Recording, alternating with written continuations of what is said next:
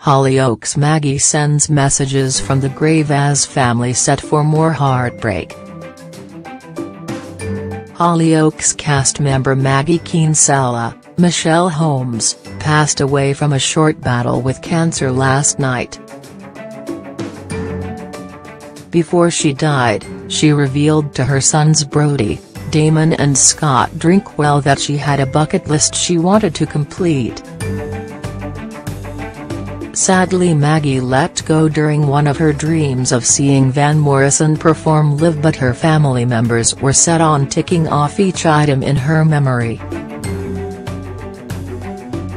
But in tonight's episode, Hollyoaks spoilers spilled that Maggie had left a secret goal on the last page of her notebook. Lily Drinkwell spotted, "There's one more thing written on the back page." Scott noticed, "There's a number written next to it as well."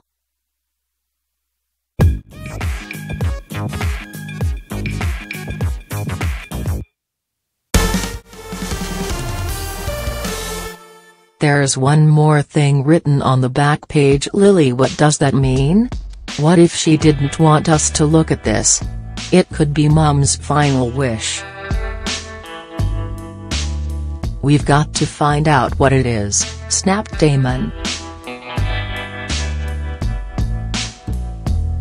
Eventually, the trio decided to ring the number, and lo and behold, they turned around to find their dad had arrived in Chester.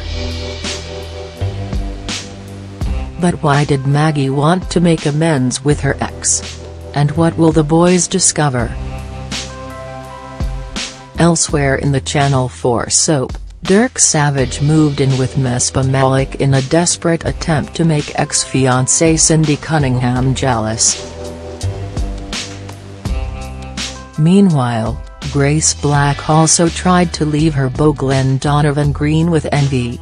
Her efforts backfired completely though, as he gave her a run for her money and bedded Cindy whilst leaving his phone on speakerphone to Grace.